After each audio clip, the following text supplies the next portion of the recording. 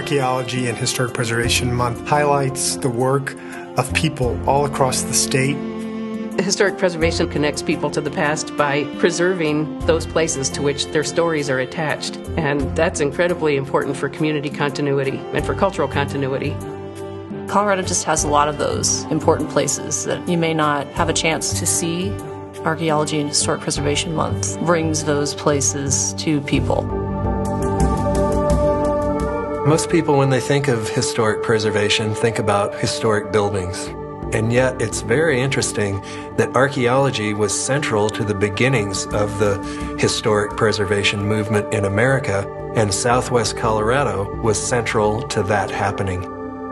We have 3 national parks and monuments: Mesa Verde National Park, Hovenweep National Monument, and then Canyons of the Ancients is one of the largest. And then you have not-for-profits like the Crow Canyon Archaeological Center. All of that taken together really makes archaeology and historic preservation one of the main economic drivers of southwestern Colorado. Crow Canyon Archaeological Center always has an active excavation site, and we have laboratory analysis to analyze the artifacts that come from that site. School kids come from all over the country and beyond the United States to participate in our programs. I do think the experience that they have at Crow Canyon really shapes them as adults. It makes them passionate about historic preservation. It makes them understand why it's important. For 10 years or more, CDOT has been evaluating rockfall hazards along that stretch of I-70 through Georgetown Silver Plume National Historic Landmark. So putting up rockfall structures means we have to say, okay, are we having an adverse effect on this historic property? And we have to talk to the local communities and say, what do you think? The communities of Georgetown and Silver Plume recognize that the Georgetown rockfall projects are important for safety. One of their main concerns was just visually that we take some time to consider how those rockfall structures look in the context of the landscape and the towns. We do want to do something that has a benefit to the local communities. The rockfall structures, in some ways, they disappear into that landscape because of what CDOT's done to make sure that they are blending into that hillside. When people come to the town, they can focus on the buildings and that feeling of community. When you walk through those towns, you're able to experience the past.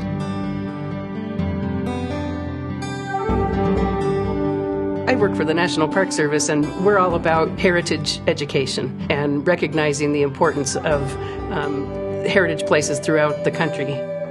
The rehabilitation of the Murdoch Building is exciting in so many different ways. It started in 1908 and served the whole economic core of that entire agricultural region and really represented the economic vitality of a very rural part of southeastern Colorado. Everybody in the community of Eads is so happy to drive by and see the old signs that were painted on the side of the building re-emerging. The Murdoch Building will serve as the visitor center for the Sand Creek Massacre site.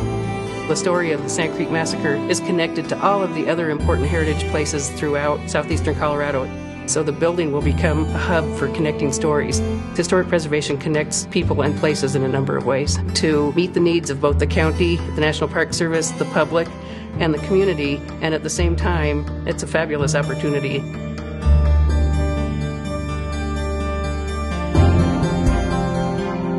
People learn about the past by experiencing places directly, and they have a connection to that story that there's no way they could get from a book.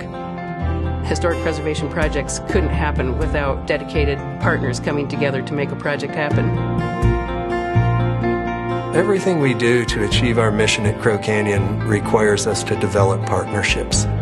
One of Crow Canyon's most important partners has been the State Historical Fund.